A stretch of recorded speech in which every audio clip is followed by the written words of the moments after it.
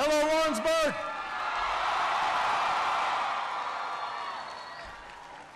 Hello, Mules.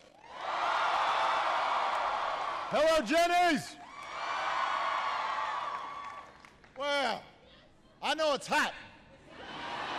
That's why I took off my jacket. If you've still got yours on, feel free to take it off. It is great to be back in Missouri. It's great to be back in the Midwest. It's great to be here at UCM. I want to thank your outstanding president, Dr. Chuck Ambrose, for having me here today. Give Brian a big round of applause for the introduction. You've got your outstanding governor, Jay Nixon, in the house. Your mayor, Charlie Rutt, is here. And I brought a special guest with me who is celebrating her birthday today, your Senator Claire McCaskill.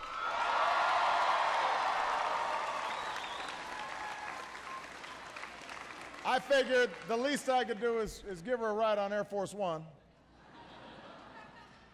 for her birthday. So we've got mules in the house, we've got jennies in the house, we've got governors, we've got senators, and now we've probably got some very confused people watching at home. Because who's Jenny? I want to thank all the students who came out on a summer afternoon. I know that summers, especially a day as pretty as today, it's tempting to be outside. I know classes don't start for a few more weeks. You could be over on Pine Street beating the heat.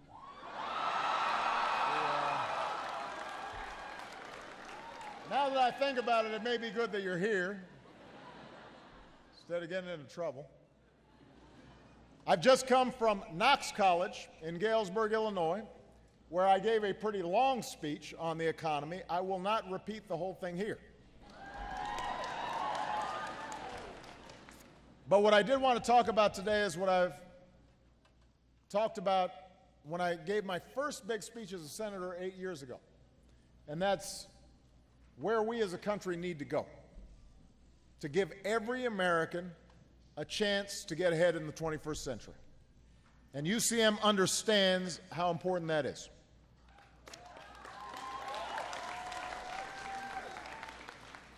You know, just a little context here. In the period after World War II, you had a growing middle class that was the engine of our prosperity. The economy did well in part because everybody was participating. And whether you owned a company or you swept the floors of that company or you worked anywhere in between, America offered a basic bargain. If you work hard, then you'll be rewarded with fair wages and benefits. You'll have the chance to buy your own home. You'll have the chance to save for retirement. You'll have the protection of decent health insurance. But most of all, you'll have the chance to pass on a better life to your kids. And then what happened was that engine began to stall. The bargain began to fray. So technology made some jobs obsolete. All right? Nobody goes to a bank teller anymore. If you want to schedule a trip somewhere, you get online. Global competition sent some jobs overseas. When I was in Galesburg, we talked about the Maytag plant that used to make household brands there, and thousands of people used to work in the plant, and it went down to Mexico. Then Washington doled out bigger tax cuts to folks at the top income brackets, smaller minimum wage increases for people who were struggling.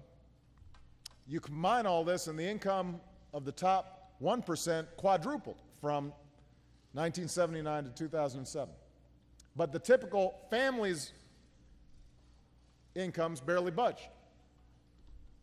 So a lot of middle-class families began to feel that the odds were stacked against them. And they were right.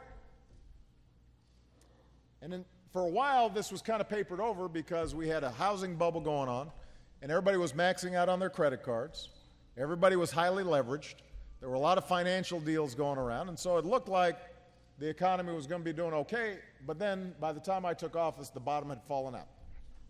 And it cost, as we know, millions of Americans their jobs or their homes or their savings, and that long-term erosion of middle-class security was evident for everybody to see. Now, the good news is 5 years later, 5 years after the crisis first hit, America's fought its way back. So together we saved an auto industry, we took on a broken healthcare system, we invested in new American technologies to reverse our addiction to foreign oil, we doubled the production of clean energy, natural gas took off, we put in place tough new rules on big banks and mortgage lenders and credit card companies. We changed the tax code so it was fair for middle-class folks and didn't just benefit folks at the very top like me.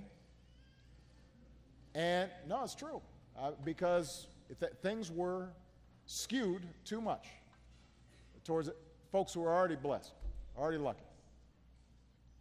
And you take all that together, and now you add it all up, what we've seen is over the past 40 months, our businesses have created more than 7.2 million new jobs. This year, we're off to our strongest private sector job growth since 1999. All right. Our exports have surged, so we sell more products made in America to the rest of the world than ever before. We produce more natural gas than any country on earth. We're about to produce more of our own oil than we buy from overseas, and that's the first time that's happened in nearly 20 years.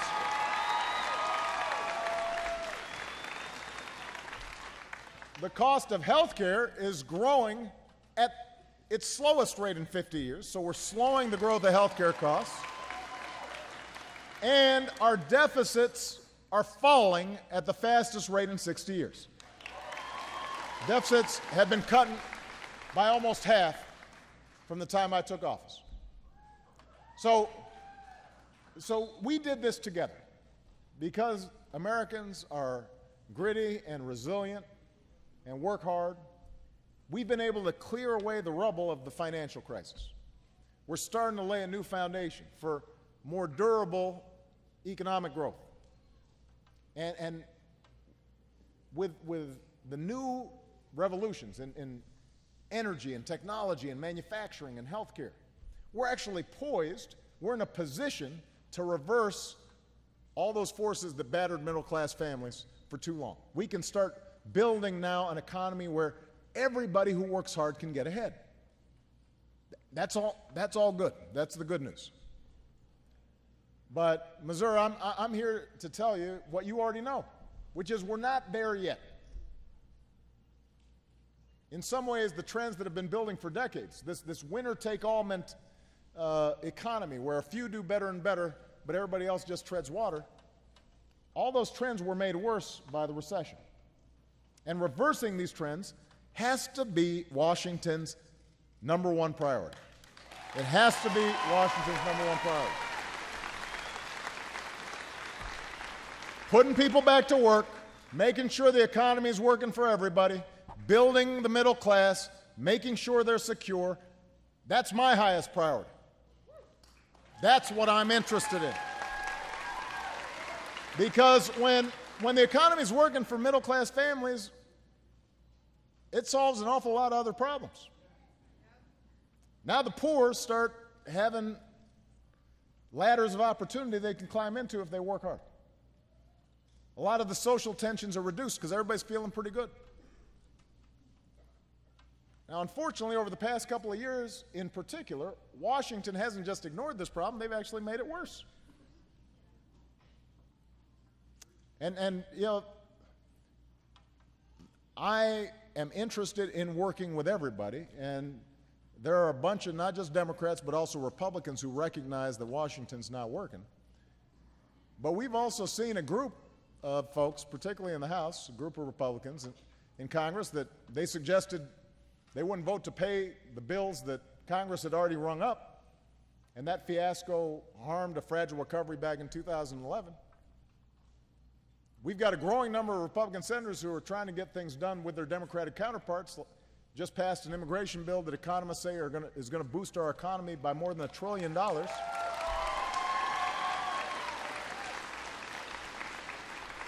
But so far, at least, there's a faction of House Republicans who won't let the bill go to the floor for a vote.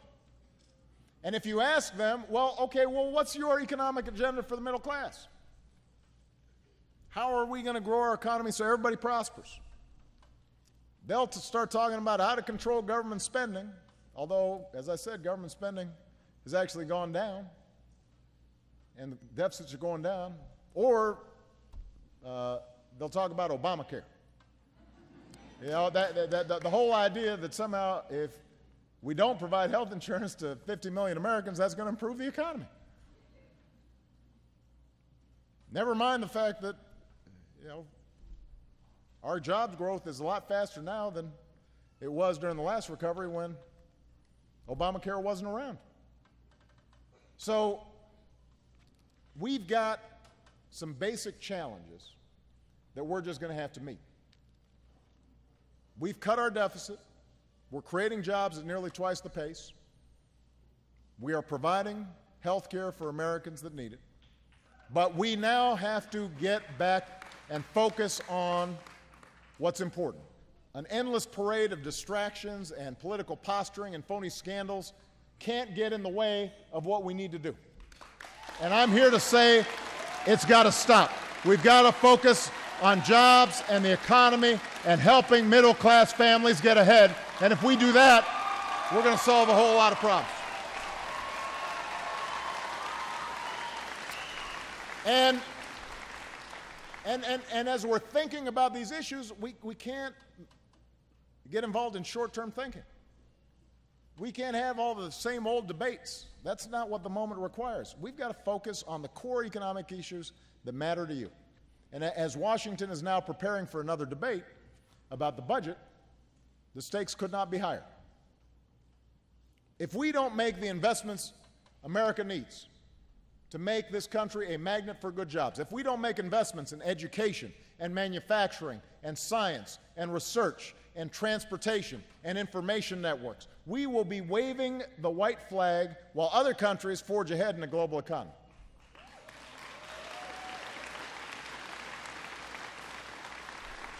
If we just stand by and do nothing, we're saying it's okay for middle-class folks to keep taking it on the chin. And I don't think it's okay. And that's why I came here to Warrensburg today. I need you involved in this debate to remind Washington what's at stake. And over the next several weeks, in towns just like this one, I'm going to lay out my ideas for how we build on the cornerstones of what it means to be middle class, what it takes to work your way into the middle class. A good job with good wages in durable, growing industries. A good education for our kids and our workers. A home to call your own. Affordable health care that's there for you when you or your family members get sick. A secure retirement, even if you're not rich.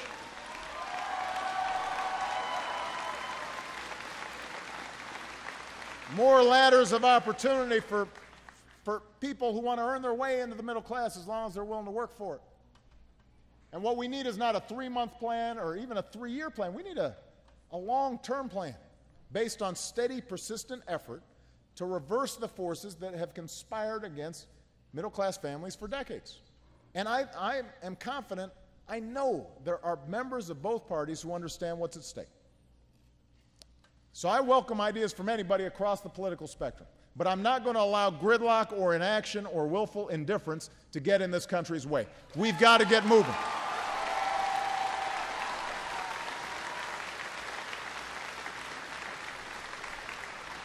So where I can act on my own, I'm going to. I'm not going to wait for Congress. Because the choices that we make now aren't just going to determine what happens to the young people here at this school. It's going to determine what happens to your kids and your grandkids.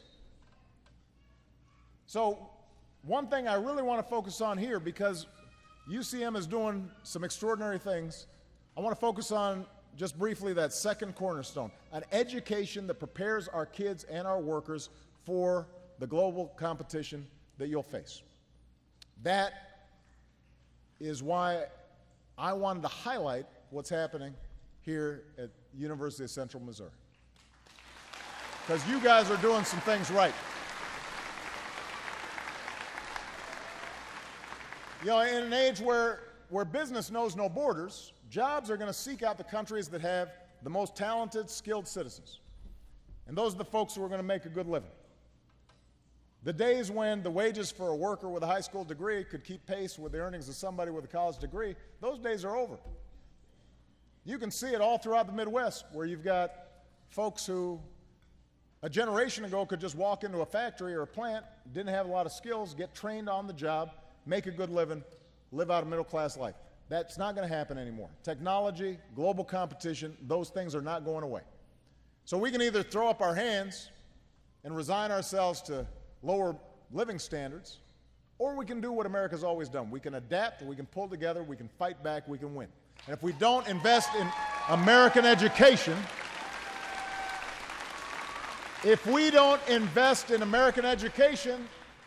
then we're going to put our kids, our workers, our countries, our businesses at a competitive disadvantage. Because if you think education's expensive, you should see how much ignorance is going to cost in the 21st century. It's going to be expensive.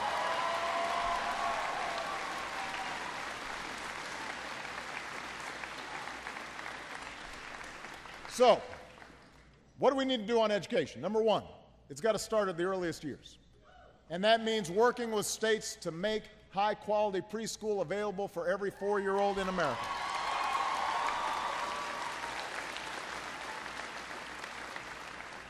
Every study shows this is a smart investment. Encourages healthy behaviors, increases our kids' success in the classroom, increases their earning power as they grow up, reduces rates of teen pregnancy, reduces criminal behavior. It's really important, and any working parent will tell you that knowing your kid is in a safe place to learn is a big relief. So it's also important for the parents. Now, this idea of early childhood education, it shouldn't be partisan. States with Republican governors are doing it, just like a lot of Democratic governors are doing it. Our kids don't care about politics. We should prove that we care about them and make this thing happen. And I'm going to keep on pushing as long as I am president until we have a situation where every kid is getting a good, healthy start in life and are prepared when they go to school.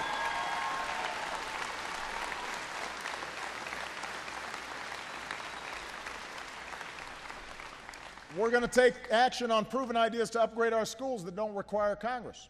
So, for example, last month I announced a goal of connecting 99% of America's students to high-speed internet within 5 years. We're going ahead and taking steps for that to happen right now. Now, some of you may have gone to schools where you had internet in every classroom, but a lot of schools right now, they've got maybe a computer lab, but if you go in the classroom, kids, they don't have it. In America, in this country, every child at every desk should have access to the entire world's information, and every teacher should have the cutting-edge technology to help their kids succeed and learn. We're going to make that happen.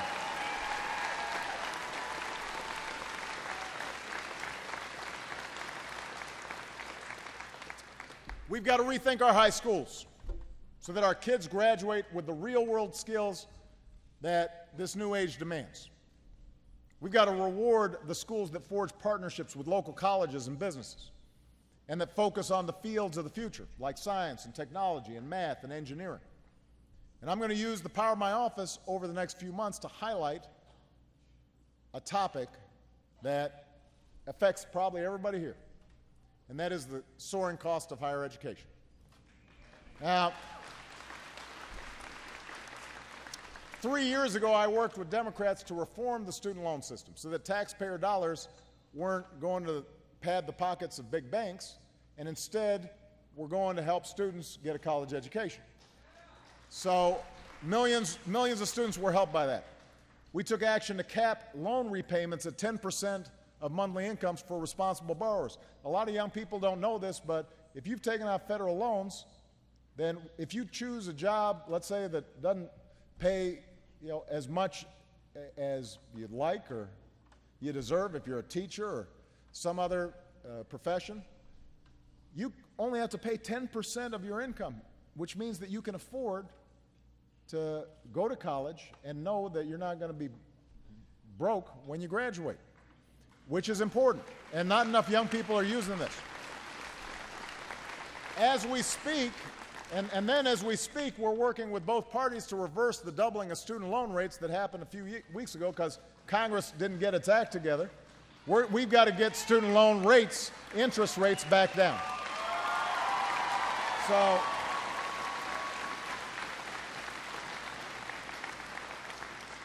So these are all good steps, but here's the problem. And this is where what's happening at University of Central Missouri is so important. We can put more and more money into student loans, we can put more and more money into grants, but if college costs keep on going up, then there's never going to be enough money. I can keep student loan rates low, but if you're borrowing $80,000 for college or $100,000 and you get out, it doesn't matter whether the interest rate's 3.5 or 8.5, you're still going to have trouble repaying it. It'll take you longer to buy a house. If you've got an idea for a business, it's going to take you longer to invest in starting your business. So we've got to do something about college costs. Families and taxpayers can't just keep paying more and more into an undisciplined system. We've got to get a better bang for our buck. So states have to do their part by prioritizing higher education in their budgets, right? Because part of the reason tuition's been skyrocketing is colleges aren't, state-funded colleges aren't getting as much funding. And so then tuition's going up on the backs of students and families. But we've also got to test new ways of funding based not just on how many students enroll, but how well they do. And colleges have to do their part by keeping costs from going up. So here at Central Missouri, you are a laboratory for this kind of innovation. I had a great discussion with not only the president of this university, but also the superintendent of schools here, the head of the community colleges. What's happened at UCM is you've partnered with Lee's Summit School District, with the Metropolitan Community College, with local healthcare, engineering, energy, and infrastructure firms, all industries that are going to drive job growth in the future. And everybody's now working together to equip students with better skills, allow them to graduate faster, with less debt, and with the certainty of being able to get a job at the other end. That's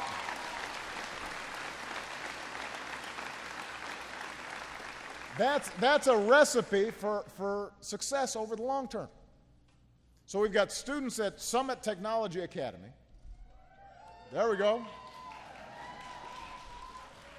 Those students, they're beginning to accrue credits towards an associate's degree while they're still in high school, which means they can come here to earn a bachelor's degree in 2 years and graduate debt-free. Debt-free, on a fast track. And because the community colleges and industries are involved, students are making quicker decisions about the industries that are going to create jobs, and the businesses are helping to design the programs to make sure that they have the skills for those jobs, so that not only are you graduating debt-free, but you also know that you got a job waiting for you on the other end. Now, that is exactly the kind of innovation we need when it comes to college costs. That's what's happening right here in Warrensburg. And I want the entire country to notice it. And I want other colleges to take a look at what's being done here. And I've asked my team to shake the trees all across the country for some of the best ideas out there for keeping college costs down, so that as students prepare to go back to school, I'm in a position to lay out what's going to be an aggressive strategy to shake up the system to make sure that middle-class students, working-class students, poor kids who have the drive and the wherewithal and want to get a good college education, they can get it without basically mortgaging their entire future. We can make this happen, but this is an example of the kind of thing we've got to focus on instead of a bunch of distractions in Washington. So,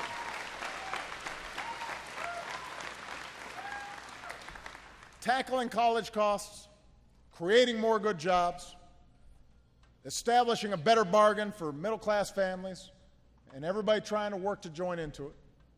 An economy that grows not from the top down, but from the middle out. That's not just what I'm going to focus on for the next few months. That's what I'm going to be focused on for the remainder of my presidency. And I'm going to take these plans all across the country, and I'm going to ask folks for help because, frankly, sometimes I just can't wait for Congress. It just takes them a long time to decide on stuff. So we're going to reach out to CEOs, and we're going to reach out to workers, and we're going to reach out to college presidents, and we're going to reach out to students. We'll talk to Democrats and independents, and yes, I will be asking Republicans to get involved because this has to be our core project for the next decade. I want to lay out my ideas to give the middle class a better shot in the 21st century. And look, I want Republicans to lay out their ideas. If they've got a better idea to bring down college costs that we haven't thought of, let's hear them. I'm ready to go. If they've got a better plan to make sure that every American knows the security of affordable health care, then please share it with the class. Raise your hand.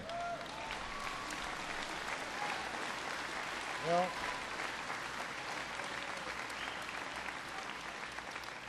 but what you can't do is just manufacture another crisis because you think it might be good politics, just as our economy's getting some traction.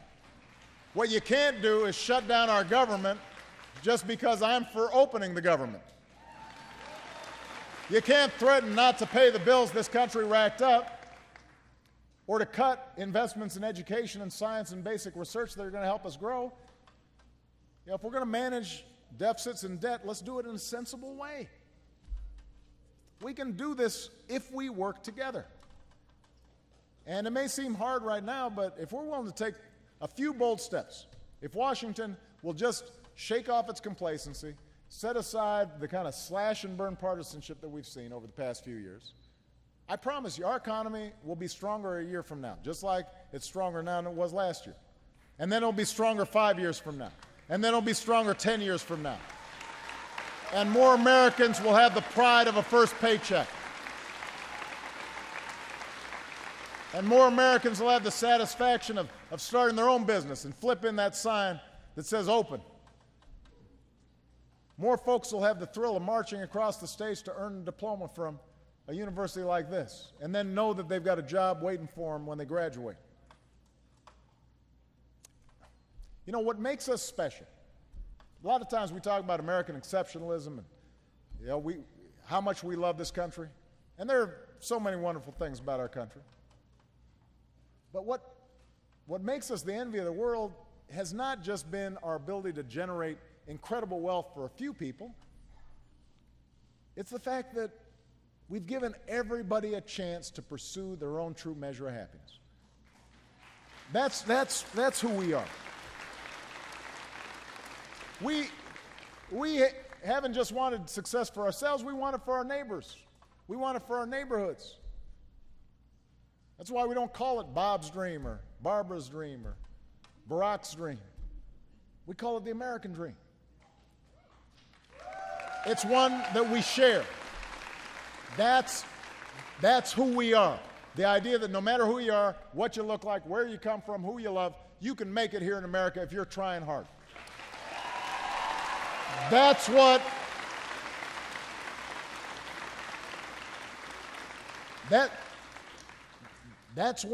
a college education can be all about. That's what inspires your president. That's what inspires the faculty.